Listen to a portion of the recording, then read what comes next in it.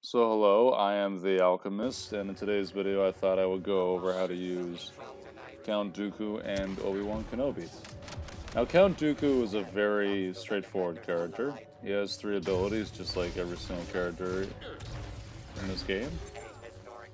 Now one thing that you just saw there that you want to take advantage of is being able to swing really fast. That is what Dooku is known for throughout Star Wars lore, and it's no different in Battlefront 2. Now, what you just saw there was his middle ability, which allows him to swing faster and drains a little bit less stamina.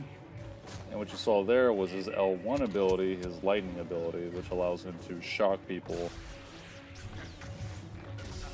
and stun them. As you see here, it's a great tool for surprise attacking. As you see here, me and Palpatine were too much for Obi-Wan, and he couldn't overcome it.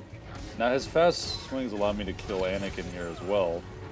And it's just a great way to get out of trouble. Like, you can really, if you catch people off guard, you really can do some damage with Count Dooku. It's kind of cool as well. Now, his R1 ability that you just saw me use there is actually a ability that allows them where they can't use any of their abilities.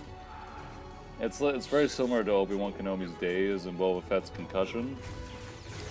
But, like, it creates black around the screen. But yeah, Count Dooku is one of the funnest characters to use. As you can see here, I have no problem taking all these guys on right here, because I just know that I swing much faster. So in a swinging match, which a lot of this is, you're more capable of winning. And like I said in my previous video, it helps to be around your teammates as well.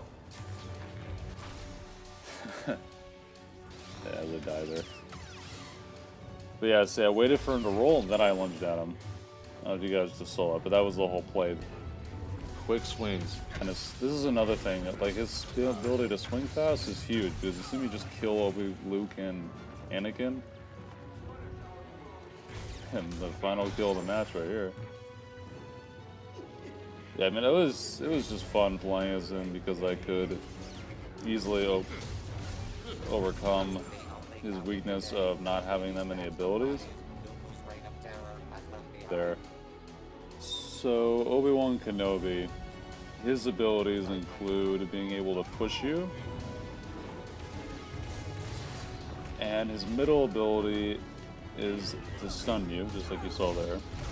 Kind of gives the little daze effect. And his R1 ability is to basically run forward, and he hits anything in his path. He kind of auto swings. I had to figure that out on my own. The game does not tell you that that's how it works, because you just assume, oh, I gotta swing. But when you swing, you'll do a little animation where you do one kind of big swing and that's it. But you can actually do a lot more damage if you don't do that right there. Now, tips on being able to use Obi Wan Kenobi. He's a very hard character to learn, and just like in Star Wars lore, Obi Wan Kenobi is a defensive fighter. He always has been and always will be. He's one of those characters in this game where you really gotta find your windows of opportunity, because when you get swarmed like this, good luck. It's gonna be very difficult to be successful with Obi Wan Kenobi. What you want to do is you want to kind of exhaust them a little bit if you're getting attacked by a bunch of people, like I was during this entire match. So when the whole team's just bullying you and they're just going after one guy repeatedly, like it felt like they were doing to me. What I noticed is that Kenobi can take a lot of damage. So I was basically baiting them and waiting for my opportunities. And as soon as I found those opportunities, that's when I would attack and use all my abilities at once. As you see, the entire team is trying to kill me here, and they cannot do it because of how much of a defensive fighter in this game Obi Wan Kenobi is. And again, timing is everything. Like, you see how I waited for Grievous to jump up in the air? It's exactly why I did the push ability, because it knocked him off balance, and then I was able to do some damage before I got ultimately swarmed. But that is how you stop people from swarming you. You want to be aggressive, as always, you know, really aggressive. And also, when enemies do get aggressive on you, Kenobi has a little bit of a slower swing, so it allows him to basically, every time they hit you, they won't be able to block it because your swing is a tad bit slower, so you can continuously do damage to them.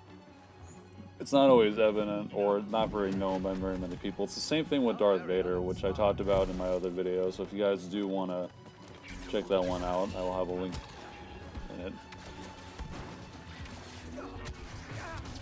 But yeah, like I said, Kenobi's one of those characters where everyone likes to swarm him because he's so good at defense. So again, it's all about waiting for your opportunities, waiting for the openings, and then striking. It's how he is in Star Wars lore, and it's the same in this game. That's what I've learned while playing a bunch of matches as Kenobi. I also really like his Clone Wars outfit. I think his Clone Wars outfit is really, really cool.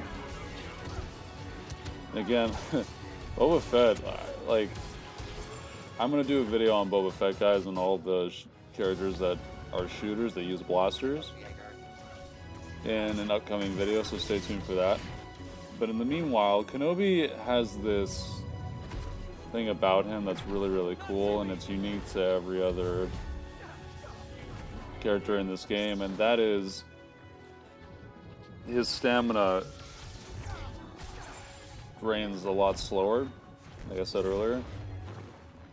And I said it is a lot slower, which in turn allows me to kill Phasma right here. Although I did have the help from my teammates, and that's why I always say be by your teammates, because you'll be able to do a lot better in matches just in general if you're with your teammates. And also, it depends on how your teammates are playing. Are they playing together, or are they playing for themselves? And sometimes they play together, and sometimes they play for themselves.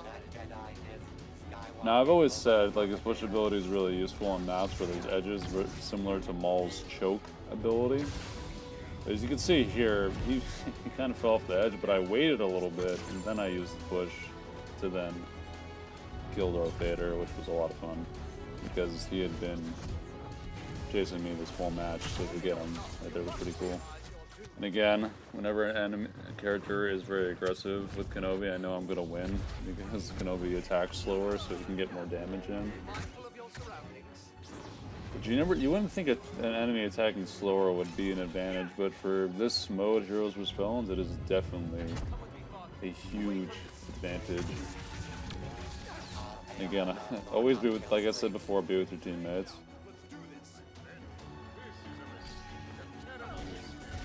And being with your teammates is a huge strategy that I think if a lot of people were with their teammates, I think they would do a lot better. I think some people get frustrated easily in this mode because of, you know, dying a bunch. But I think that's dumb. I think you should always be with your teammates, as it proves totally worth it right here. I mean, this is the most craziest thing I've ever seen in my entire life while playing this game.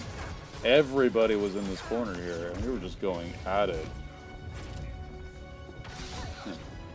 Yeah, that was just epic. That whole thing was just epic.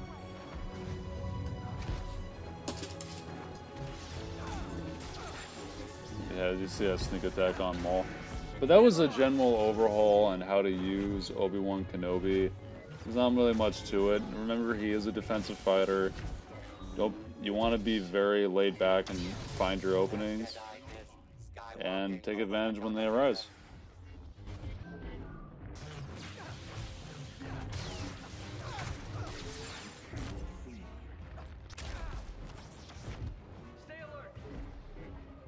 So I hope you guys enjoyed the video. Like, share, comment, and subscribe. And as always, I'll see you guys all in the next video.